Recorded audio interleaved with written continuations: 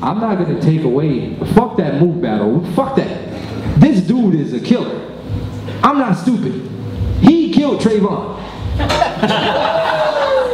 I'm not stupid. I'm fucking with you. I'm spoke about keeping this. I'm fucking with you. But wait a second. Confess that in. But wait a second. This is easily Solomon. Seriously, this is one of the most unpredictable men in battle rap. Why you pick Daylyt to be the one to make your return? You don't know what he can do. Why Daylyt? I mean, I think this year he's been.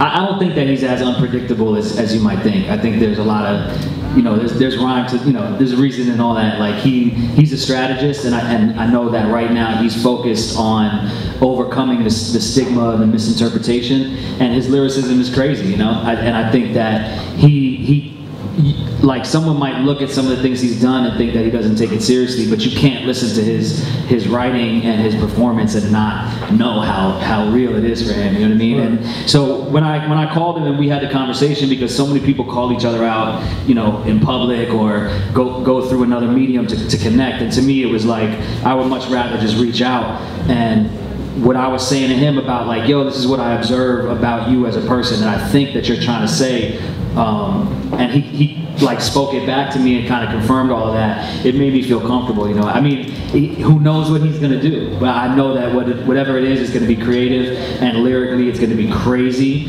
And like I wrote to be like to impress him and impress his fans, because I think that what he does is ill.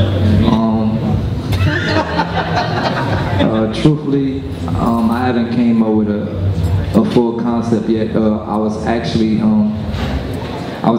thinking about this is spoiler alert.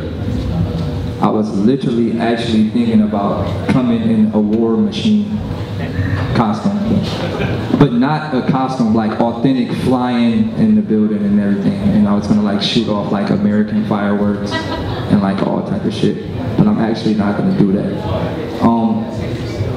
So yeah, Daylyt, what do you think about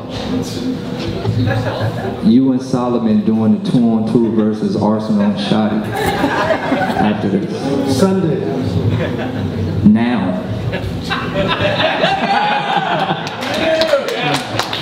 No, I'm fucking around. I'm just trying to start some shit. Y'all gotta ask some questions.